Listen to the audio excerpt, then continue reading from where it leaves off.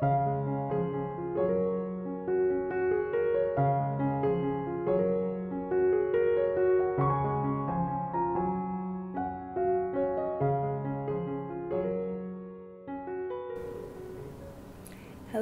and welcome to the Thoughtfully Made podcast.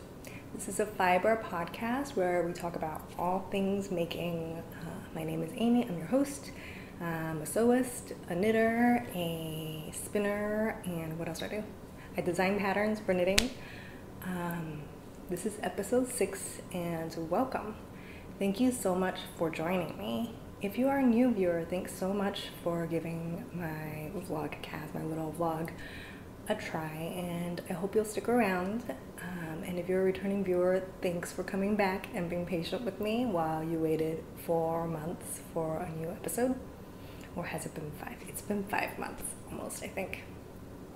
So the last time we talked, I was still living in Los Angeles, and just out of frame was just dozens and dozens and dozens of moving boxes. Well, we drove 4 days across the country, and we are all moved into our first home that we purchased here in St. Louis now, and we're all moved in.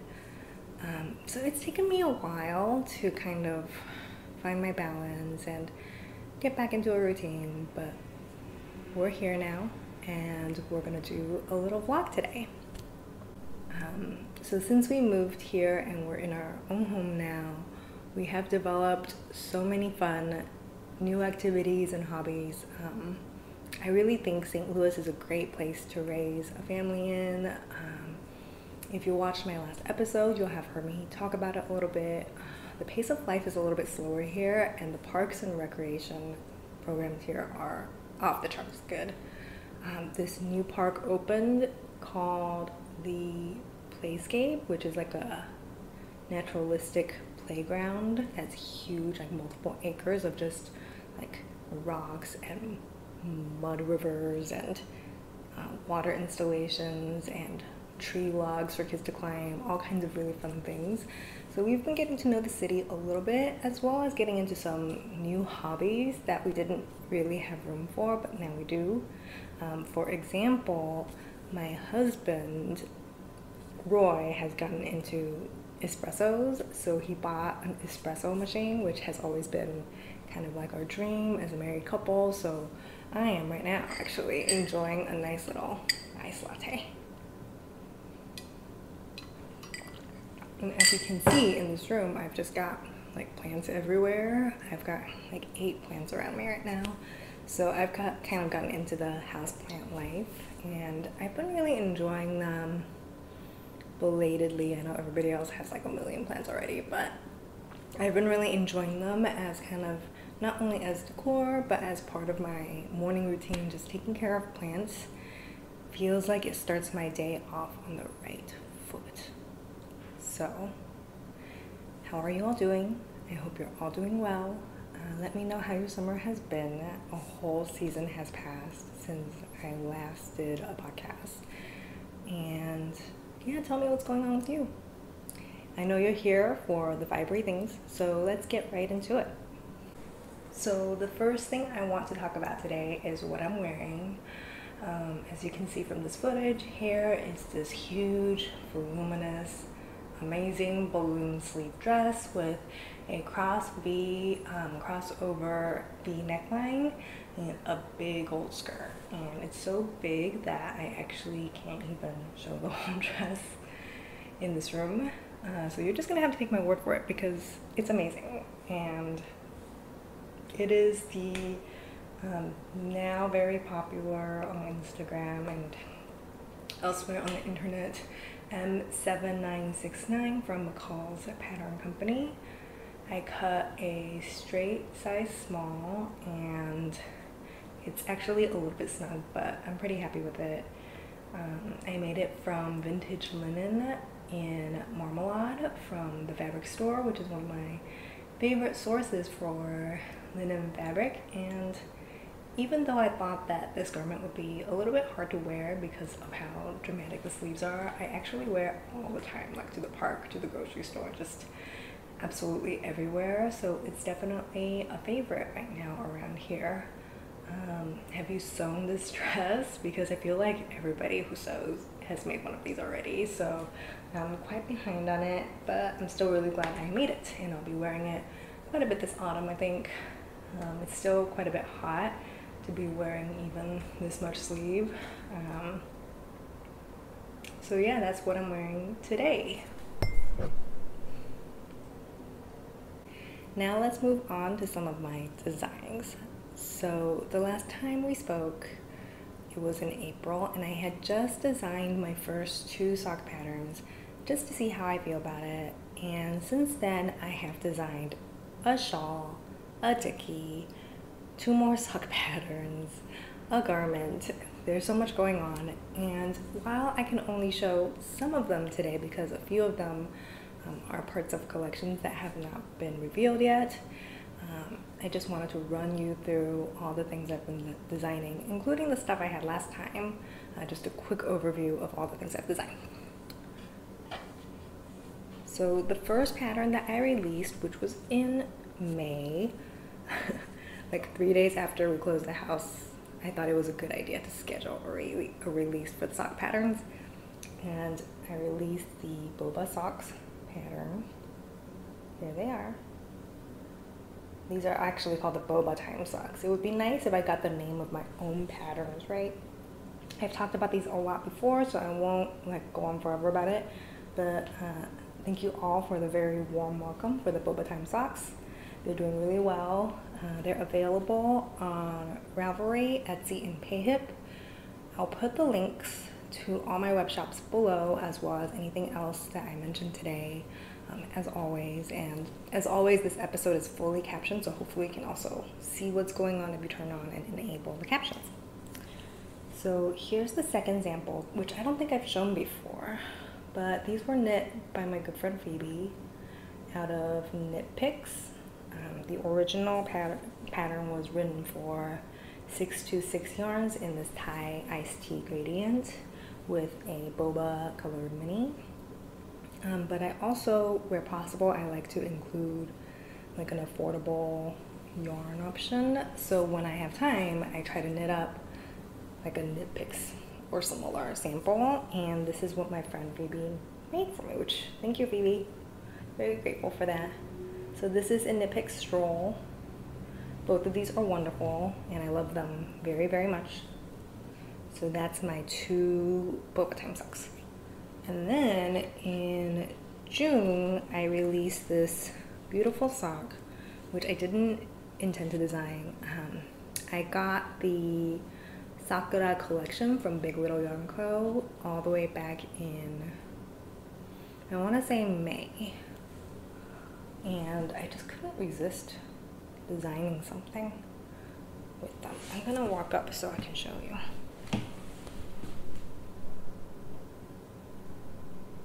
That killing little lace detail. The heels and the toes. And actually, to date, the Wisteria Bloom socks are my best selling pattern, which I can kind of see why. Hold on. I can kind of see why, because it has like these fun little segmented sections.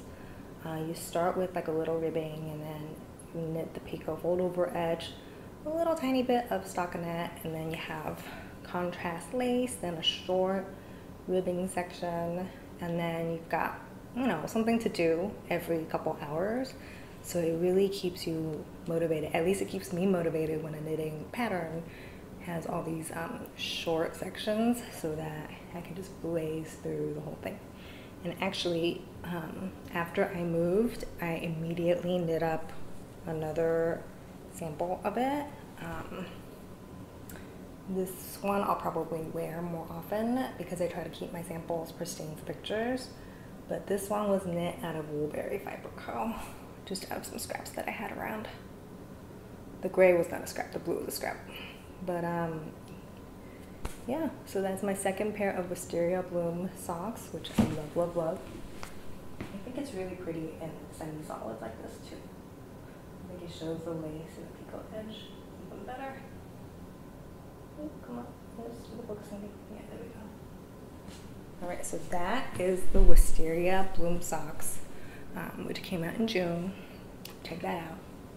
And then in August, or rather in July, my daughter Kaylee's birthday was on the 30th of July, so I ended up these BOBA time socks in a child size for her, and I released a child sizes version of BOBA time. I'm gonna come up and show you the bobbles. Look at how cute that is. Oh my goodness. So these are a little bit ratty because she's already worn these quite a lot. And these were knit entirely of scraps. The main color was Explorer Knits in Great Barrier Reef, and it has wonderful, wonderful depth. And then the contrast color is the same as my Wisteria Bloom contrast. That one is called Sting. It's from the Lord of the Rings collection by Woolberry Fiber Co. So that is the BOBA time mini socks. And today I'm here to show you brand new socks that I have knit. So once I got here to St. Louis and I felt ready and able to design again and receive mail, this is the first thing that I designed. Elise at Sunday Fibre Co. Has been someone whose work I admired for quite a while because of her really beautiful colors and her interesting bases. So I asked her to provide yarn support and she very generously agreed. So I knit a pair of socks from her Barefoot Organic sock set. And they look like this.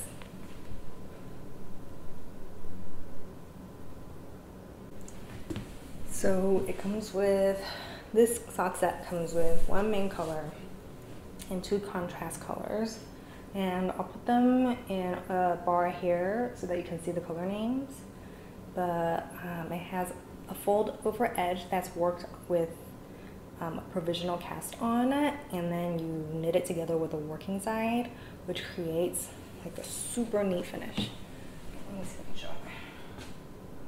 Look at that. It's a really clean finish on the inside and on the outside. And the cast on edge remains like the folding edge and the cast on edge are really stretchy. I think it's great. Okay, so fold over edge, bobble texture, bunch of color work that's really fun. I feel like it's actually really hard to knit this color work in more than one sitting because every time I sit down to knit this color work, and I'm on my 4th single sock now, so it's the second pair. Every time I sit down to knit this color work, I just do it from beginning to end because it's so fun. So this is a pretty engaging color work pattern. And then it has like a boring middle section with a cool little Eye of the Partridge heel, which is one of my favorite heels, one of my go-tos, and then all the way up to the toe color work. So that is called the Dots and Dashes sock. I really enjoyed working with this base. It is Elise's Barefoot Organic sock set, and it is a Eco Superwash sock yarn with merino and nylon, and I love it because it is washable and I'm not worried about felting it, although I do hand wash all my socks. But this is really washable. I don't worry about felting it. It has the strength of nylon, but it is a little bit easier on the environment, and it blooms almost like a regular non-superwash yarn, which I love. That's like one of the things I love about it. The gauge is a little bit different than the other patterns that I have designed just because the yarn behave very differently for me, but it's fine. We'll get through it. And I've also knit it in like regular sock yarn, regular superwash sock yarn, and I just sized up because this one blooms and stretches out a little bit more for me than regular superwash. So just knit whatever you got to get gauge or size up and down. You know your feet best, but it comes in 4 different sizes, so you have plenty of stitch counts to work from. So that is the Dots and Dashes socks. It is out today, and I'll put the links below.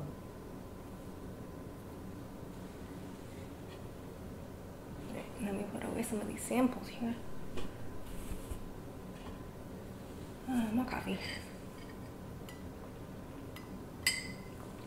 So let's move on to some finished objects. So this is my moving sweater. The last time we talked, I think I had only bought the yarn. I hadn't, oh, excuse me, my allergies are different here in St. Louis. Very intense.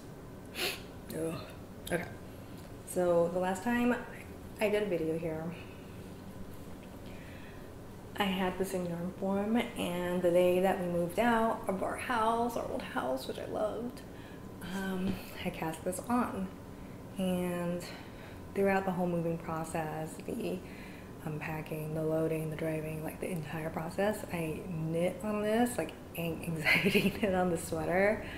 And just a few days after our stuff finally got here, because it was delayed for 3 whole weeks, I finished it. So this is the Twinkle sweater by Midori Hirose. You would have seen it around Instagram or heard me talk about it here last time, but it is a color work sweater knit in Daruma Genmou yarn. And it is delightful, utterly delightful. Look at that stitch definition. My favorite part of this sweater is that after the circular yoke is complete, there's a little raglan for the underarm increases. I think the little raglan detail is so clever and results in such like a sporty and modern fit, despite the more traditional circular yoke in the color work. And I learned so much from this pattern. Like, the neck has gorgeous short row shaping that sits just right, and then the underarm bit makes it like boxy and sporty and cool, but also well fitted. Like, there's no weird drag lines from too many circular increases. So while knitting this, I really learned so much about sweater fit and construction and different kinds of ways to make a sweater perfect for my own body. And I've been thinking about that a lot as a designer, and I hope to deliver patterns as good as this one, because seriously, this might be like the favoriteest pattern I've ever knit. So there's that. Hopefully the next time I talk to you, it'll be cool enough to wear it, but it's 90 degrees today. I'm so pumped for autumn. All right, let's move on. Okay, so while we moved, I wore this shawl to death so many times. It is the Humlebi shawl. It is by Fibre Co, who is also here on YouTube. Her podcast is delightful. You should check it out if you haven't already. I'm sure you will. This hand spun is spun from Inglenook Fibers from one of their mill blends, and I adore it. It is like sheeny with bits of Gotland, you know, a little bit of sparkle, which I'm not usually into, but Inglenook, like, somehow they always make it work. It's tweedy and delicious and garter and just everything I love. I love this so much. So I think it's a great shawl. It's in DK weight. It knits up in a flash because it has a bottom-up construction. So it knits up very fast. Like, by the end, you're just like very small rows. It's a big triangular shawl. It's the perfect size for transitional seasons, and I can't wait to start wearing it again. So there's that. I'm just blazing through this because I have so many. All right, next finished object. More Inglenook Fibers. So when we got here, this was probably my first spin in the new house. And I think that was really motivating because I finished this so fast. Look at that.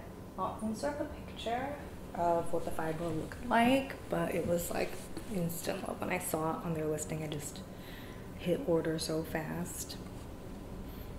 I still have other, I know, like, I'm not going to show everything I acquired since my last video because that would be too many things. But I did acquire other things from them. So I'll be spinning those up. It's very exciting. So this one is, the colorway was called Petunia Redux. And it's 50% rambouillet, 25% silk, and 25% wax. And I spun it up into a DK weight yarn. I have like 105 grams of it. Yep. So I'm not sure. Actually, no. This was a 6-ounce braid. Ooh, that's exciting. So I have like probably 475 yards of it in DK weight. So I think next summer that's gonna be like a little summer knit since it's half summer fibers and half wool. So that is so pretty. Oh, look at those color changes. I love it so much. I'm so curious to see how it'll look spun up. It was pretty straightforward. I didn't do anything special for the colors. I just spun it from end to end and then plied it in 2-ply traditional. Oh, so bouncy and nice. Yeah, I don't know what else there is to say other than that. It's really freaking beautiful and I love it. Alright, so on to a few acquisitions. I actually have way more acquisitions than this, but I can't show them all because that would make this video like an hour long. And they're also all for various ongoing designs that I'm doing. So I don't want to give too much away, but then I also really want to show you all the yarn. So I just selected a few that I thought might be nice. So the first is this yummy Woolfolk Tov, which Woolfolk has kindly provided for a design. This is for a cabled vest design that I'm working on. I should be casting on today or tomorrow, so watch out for the test call on my Instagram. That should be coming probably mid-October at the earliest, so check that out. It's gonna be really beautiful and really good for the transitional season. So thank you Woolfolk for providing your support for this project. It is such a bouncy and round and like beautiful undyed yarn. Tove is Aran weight, and this is the color T00. And it's just the most, it's like really hard to get the color right, but it's the most beautiful creamy. It's a little bit more creamy in person, but this light wants to show it as like bright white. But there it is. And then the other yarn that I've received for a design is this one. I have been a longtime customer of Mother Knitter, which is the American distribution for Sandnes Garn, I think is what they're called. They're a Norwegian yarn company, and they've been around since, according to this band, since 1888. And they make a range of great affordable yarns. So when Mother Knitter reached out to see if I wanted to do a design in their yarn, I was like, yes, send me yarn. I'd love to use more of your yarn. I've used quite a few in the past. I've used line, I've used Alpakka silk, which is one of my favorite yarns of all time. I'll insert a picture here of the kid romper I knit from it. That's so precious. What else have I done? Oh, I've knit a kid sweater from Duo, which is a cotton, like a washable cotton and merino blend. I would recommend hand washing that one because I washed it quite vigorously and it did felt. So like just hand wash everything, even if it says it's machine washable. That's my recommendation. But for this design, which is for a color work pullover, they have sent me 3 colors of alpaca wool, which is 65% alpaca and 35% wool. And look at these colors. I think that this emerald Kelly green is gonna be just delightful for this autumn.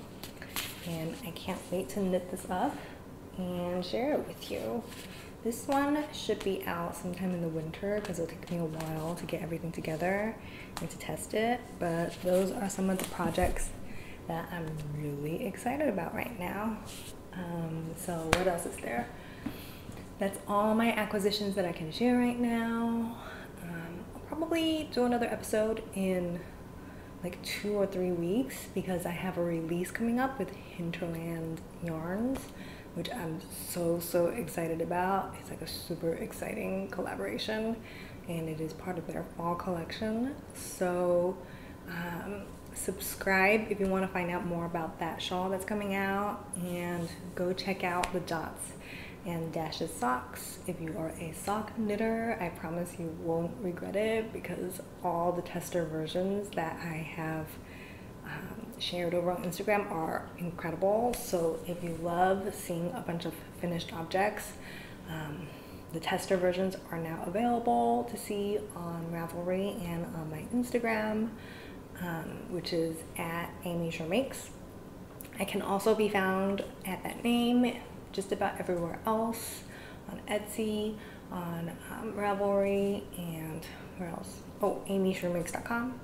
So I have a website now to where I consolidate all the things that I do related to fiber and making. So check all of those things out. Let me know what you think of all the things that I'm up to and which of these yarns are you most excited about seeing more of. But yeah, I hope you're all doing well. It's very hot here and I'm really excited for the next episode because hopefully by the time I film it, it'll be cool enough to wear knits. So I can't wait for that. Have a great rest of your September and I'll see you next time.